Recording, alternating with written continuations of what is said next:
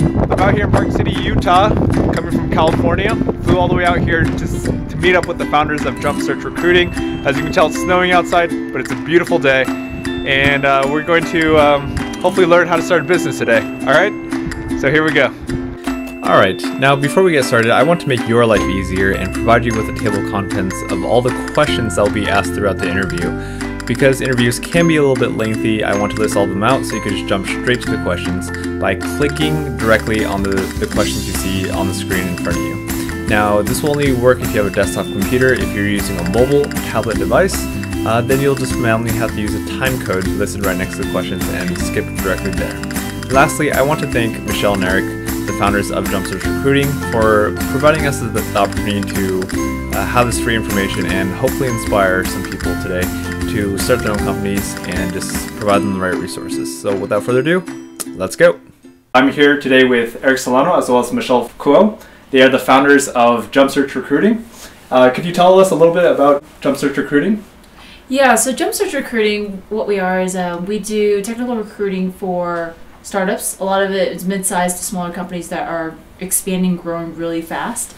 So our niche market would be working mainly in the LA, San Francisco, as well as Salt Lake City area, basically the Silicon Triangle. What inspired you to start your company? Well, I've worked in industry for about 8 years. I worked for a few technical agencies, recruiting agencies, worked internally at Toyota, and I realized one thing that I really enjoyed was developing relationships and making kind of more the quality, developing that quality relationship versus just the quantity. And a lot of times with the agencies, it's very less high touch. It's all about the numbers and getting people in there and making placements versus really walking through the whole process of changing someone's life. And so I decided to start my own company because I really wanted that intimate, more relationship with both the client as well as the candidate, and develop that through the whole process. The opportunity for us to start this business has given us sort of the latitude to build it in the way that really embodies our values. A lot of times, when you're working for a corporation or some other company, it's very important that, and this is part of what we do as an agency, we bring talent, and we find the right fit between talent and startups, right? So there's a lot of questions that we ask, a lot of things that we're looking for, not just in terms of skills, but also in terms of values, in terms of culture. So one of the challenges, or one of the great things about starting your own business is that, it gives you the opportunity to really create something that embodies your values.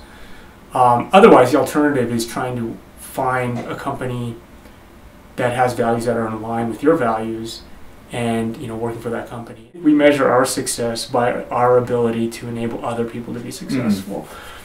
I think that success is best when shared. Yeah. And if we can enable other people to find their success, again, we find that really fulfilling. Let's say I want to start my own business. How would I get started with that? I think the biggest thing is really understanding what you're trying to achieve by starting your own business. And there's many answers to that. I mean, do you want to start your own business because you're pursuing money, because you have a certain passion for something, and you have to sort of dig deep and figure out, why do you want to pursue something? It could be for money, it could be for lifestyle, it could be because you're good at something, it could be because there's no other way to, working for someone else doesn't provide you with the opportunity to achieve what you're trying to accomplish, so you have to do it on your own. So there's so many reasons to it. I think that the more that you dig deep and really understand sort of why you want to pursue building your own business, that'll help you get through the ups and downs. Because when you're starting a business, it's not easy, right? There's a lot of ups and downs, and if you don't really know why you're trying to accomplish something, why you're trying to build a business, you're going to have a tough time getting through the downs, right? And there's a lot of off ramps for you to quit and to give up. And if you really understand why you're trying to build this business, that'll help you get through those down parts. As far as tools, I think some of the things that have helped us tremendously is having a strong support structure. So we do have a board of advisors that are able to provide us with all kinds of objective perspectives and feedback, give us ideas. Because a lot of times when you're starting your own business, a lot of times you can get very myopic about what you're doing, and very, just sort of tunnel vision. If you have a group of trusted advisors or people you can rely on to give you different perspectives, we found that it's helped us tremendously. Do you have a work-life balance? And if so, how do you maintain that work-life balance? The length of time it takes for you to start your business and get it going, it's going to be exponentially or just doubled or tripled or whatever time it would if you had invested a lot of time into it. So I think initially there's a lot of time and work that goes into it, but it's because you're passionate and you want to get that company and your idea started. And then I think once it launches, it's up to you and how you manage your lifestyle. So for us personally, I think that we do a lot of work-life balance. I mean, we balance when we want to work, when we need to work, with just the time off that we need to take off. And a lot of times it's, Fridays or certain mornings we go off and we'll snowboard, we'll just enjoy, kind of running errands and kind of enjoying our lives and taking on vacations or long extended vacations versus really sticking to a straight 9 to 5. What would you say was the greatest challenge when you first started your business? I think the biggest obstacle, even though it's kind of funny to say, is that really having a belief in yourself and getting the stepping stones all put together to get it, I guess, spearheaded, as you would say. And that's one of the things, when I first started off, I knew I was good at what I did, and I knew I had a great connection with people, and I could bring that relationship and just my talent to building the company the way it was. But really, I had a lack of belief in myself. And a lot of times, I think entrepreneurs, some of them are hesitant about it just because they don't know if it's gonna, be profitable, is it gonna be successful, or fear of just failure. And so that was probably the biggest obstacle. And it took me a few months to really look at the pieces I had. I knew I could be successful. It's just really getting it going. And I think Eric did a lot of, pushing me and just encouraging me to think about it and get it started. And so once I got started, it was just bringing the pieces together. And once I got that going, it kind of took off by itself. So made it a little bit easier after that. Awesome. I think that just going back to that support group, a board of advisors, it could be a formal thing or an informal thing, but I think having that support structure is something that's very important. I mean, we rely on each other very much so as our primary support structure. But I mean, surrounding yourself with like-minded individuals, people that you can learn from, people that are smart, and people that are just, they believe in you. If you can surround yourself with those kinds of folks, again, it's a bit of a roller coaster, and it's during the down times that you're going to need that support structure. So to the extent that you can build that support structure, it'll help you pull through those down times. And obviously, you want to surround yourself with good people, and we found that to be very helpful.